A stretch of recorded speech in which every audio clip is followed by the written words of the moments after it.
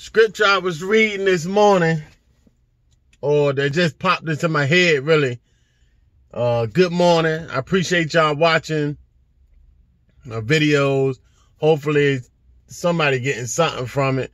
I'm pretty sure somebody getting something from it. But the scripture that popped into my head a few minutes ago was said, "The Lord said unto my Lord, sit thou at my right hand until I make thy enemies thy footstool."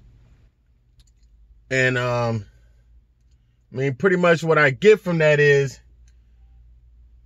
you stay with Jesus until he make your enemies, or the people that's praying for you to fall, stay with Jesus until he make them enemies your footstool.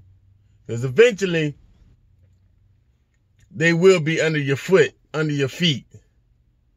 So just keep your head up, keep praying, stay strong in the word.